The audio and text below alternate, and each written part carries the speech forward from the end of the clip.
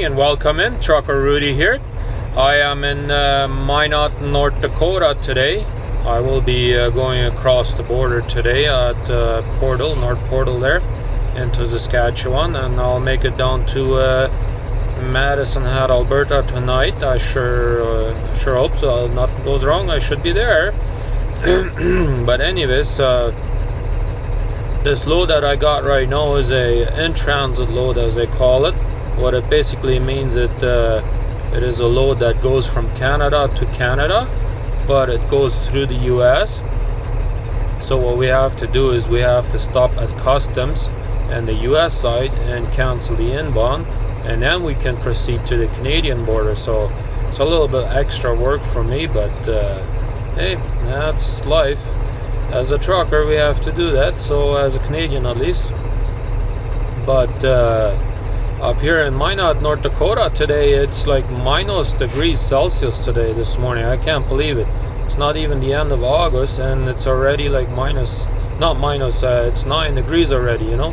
That's just brutal, you know. Like, jeez, summer just barely started, you know. Normally it only starts getting cooler at the end of September, October, but not already in August, you know.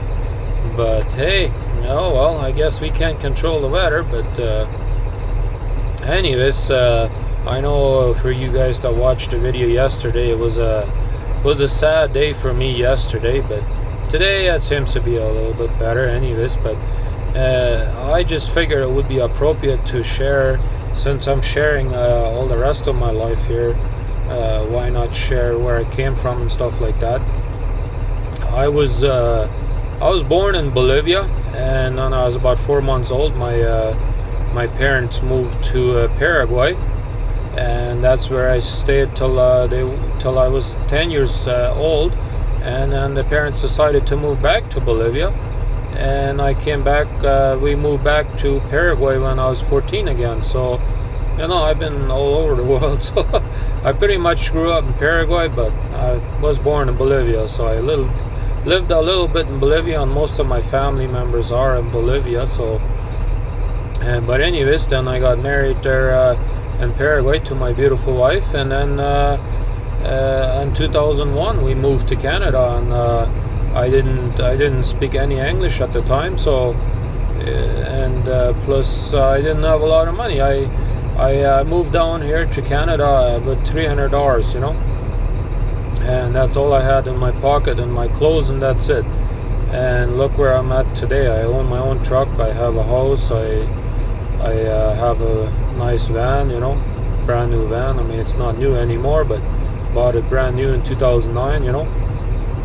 But anyways, that's a little bit of my history, so I figured I'd share that with you, since you guys are probably curious on what the accent is that I have.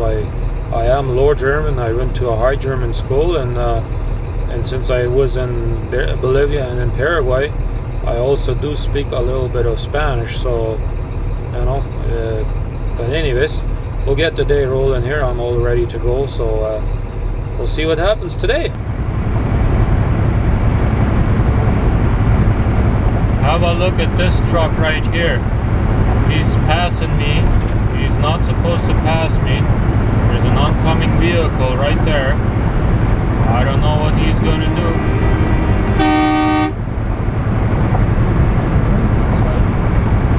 No, he's honking the horn at me. Look at that oncoming vehicle, has to go to the other side. That's just something, eh? Oh man. And he didn't even break off hard enough to let the other guy come back in the lane, you know. Got it all on video. Alrighty, just walked over to this green little building here on the left, and he canceled my inbound there for my in-transit load up here. But I just wanted to mention, this is the exact same spot here at the duty free over here, where me and trucker Josh met. I believe it was on June 22nd of this year. So not the first time that we met, but just where we did a little bit of a YouTube video clip. So just figured I'd share that with you guys. But anyways, so I'm getting to the booth here, so we'll see you on the other side. All right, We are in Saskatchewan, North Portal, Saskatchewan right now. Just crossed the border. Keep right on 39.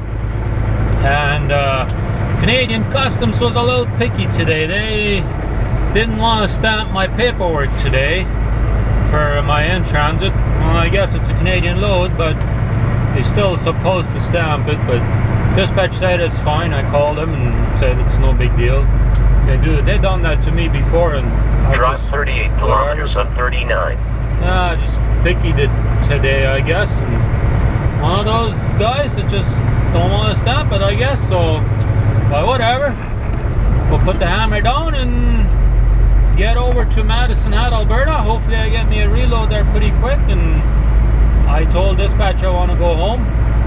I need to get my safety done on the truck, so that's almost at the end of the month here. So especially by the time you watch this, it's going to be September already. So, but anyways, we'll get rolling here, and we'll see you whenever I have something more interesting to see or whatever. But anyways, I just thought of it. The guy that was going to pass me up there earlier, I mean, how stupid can you be, you know? Try and pass me on a blindside curve like that, you know? Like, I don't know what it is with these guys up here in this area. They done it to me like almost a month ago when I have one of those videos that was in Saskatchewan already. This guy up there, that was still in North Dakota, and he tried to do that, you know? Like, and then he honks the horn at me like I did something wrong. Like, I absolutely didn't do anything wrong. I'm cruising at 60 miles an hour. I didn't speed up or nothing. And I figured if he wants to be that stupid, then I'm not going to slow down for him, just so he can get back into my lane. And what you probably didn't see on the camera is, because I don't have rear-facing cameras, is he didn't even slam on his brakes and get back into the lane. He just stayed beside me there for a little while and completely forced that car to drive on the shoulder.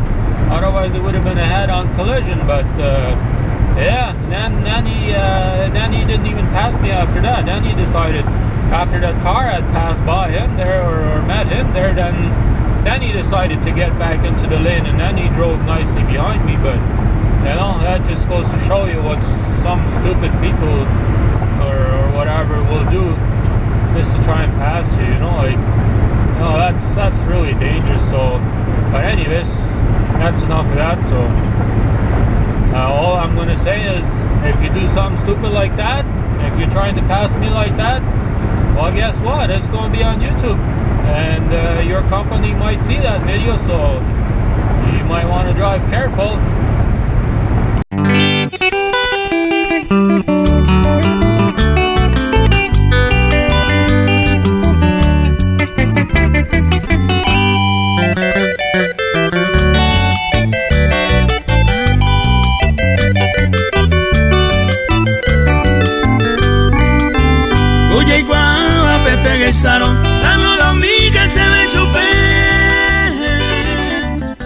Alrighty, just finished dropping my trailer up here in Medicine Hat, Alberta, and didn't get a load out today, but that's okay.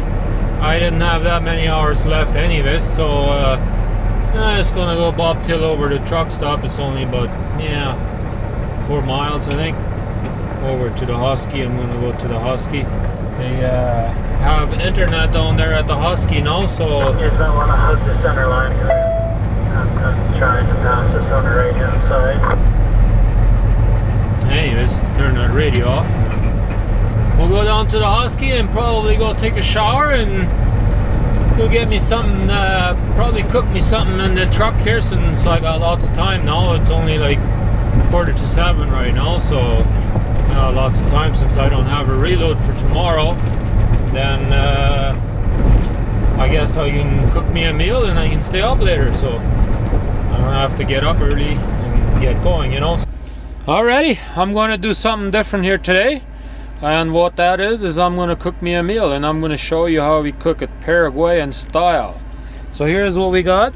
We got some frozen beef, we got onion, we got some green peppers, red peppers, yellow peppers, and we got some tomato sauce, some you know, garden pepper, whatever. Got seasonal salt on here. We got some water, and we got Nutella. And I got some bread in the fridge, so we'll get this show rolling. I got my cooking stove down here. I don't know how good you can see it, but yeah, got my cooking pot down there, and we'll get rolling. Alrighty, just got my beef in here, and got the onions up, and we'll get this cooking here for a little bit, and then we'll get ourselves a nice meal. Just finished cooking it a little bit here, and looks like it's ready to put the green peppers and red peppers and stuff like that in there. Well, that's starting to look real good.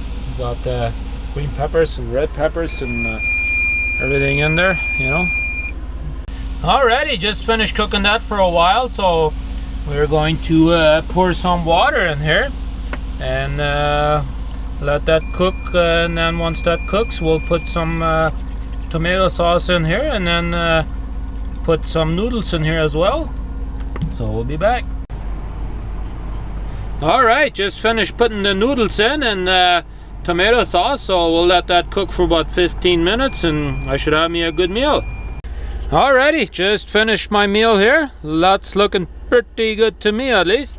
So anyways, stay tuned for tomorrow. We'll have another show tomorrow, and thanks for watching.